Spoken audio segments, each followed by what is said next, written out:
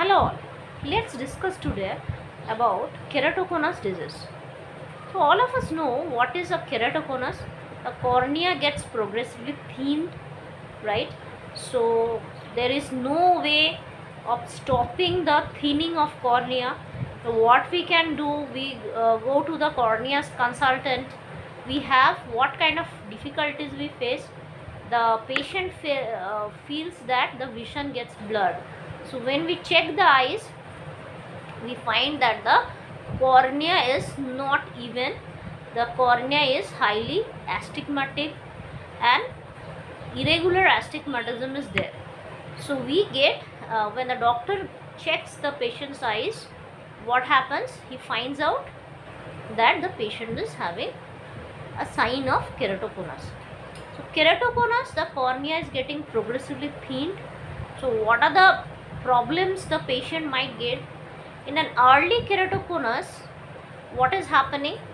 In early keratoconus, the vision is slight blurred. Okay, patient might complain of some kind of itching in the eyes and all, a difficulty in vision, and that's all.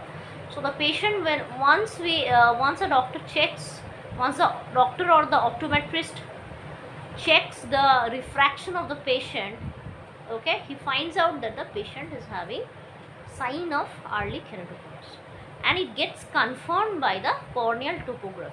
Okay, so once keratoconus sets in, the cornea specialist finds out that it is an appropriate time, so he advises the patient for corneal cross-linking, right? So corneal cross-linking or C3R can actually arrest the progression of thinning of cornea to an extent, right? So this is not a permanent solution, but yes, it will help. Otherwise, what will happen? The cornea will thin and progressively thin, and at one point of time we need to have a corneal transplant. Okay, so that is a extreme stage of keratoconus when the patient requires a corneal transplant, right? Now let's talk about the vision. So when an optometrist refracts the patient, he will find a seizing reflex, and while refracting the patient, he will be finding irregular astigmatism, and astigmatism of -5 diopters. Okay, astigmatism means cylinder power of -5 diopters, 6 diopters, 7 diopters is not uncommon. Okay, even I have seen patients with -9 cylinder, -10 cylinder and all, right, along with little bit of spherical component. So now how to manage this case, right? So to manage this case, the patient will definitely go for C3R and all, right? The patient can go for after C3R, the patient is wearing the glasses, but with the glasses what will happen? Due to irregular astigmatism, patient will not get clear vision. So for clear vision, what is required? For clear vision, the patient requires basically a semi-soft lens that corrects the astigmatism. So for early keratoconus patient, we start with the RGP contact lenses. Okay, we try RGP contact lenses and it will actually help in the vision. How does this contact lenses is working? So it is a semi-soft material. So it is sitting over the cornea, and the gap between the cornea and the lens actually is filled by the, so here is a cornea, here is the lens, so between there is some gap. So that is filled by our tear film. Okay, the tear film present in our eyes. Now the tear film will act as a refractive media and thus correct the astigmatism. Okay, so RGP lenses will help, definitely it will help. Rose scale lenses will help, advanced cases. Okay, now this RGP lenses and rose scale lenses, this is sitting over the cornea, right? So if the patient is having a steep cone, keratoconus cone, so it might, if that part of the cone is touching the lens, so the lens might rupture that surface or erode that surface. so it might increase, right?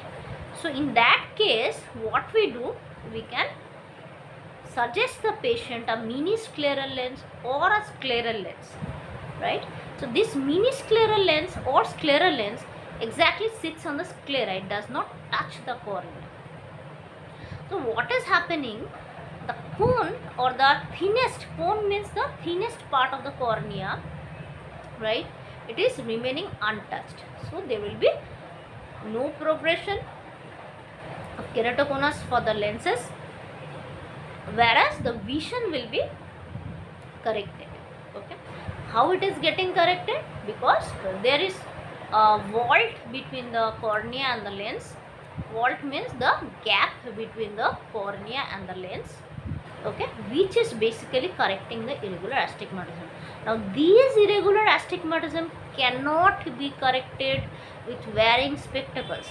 So patient with keratoconus, the lifestyle is very difficult to lead.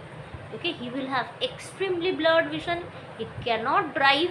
Okay, suppose I have keratoconus in my one eye. Okay, so what will be having, I cannot drive, because for driving you need a good binocular vision, right? So definitely it will be a problem. If you are wearing a thick glass in the one eye which is having keratoconus, the other eye is plano or not having any refractive error, so we cannot balance basically.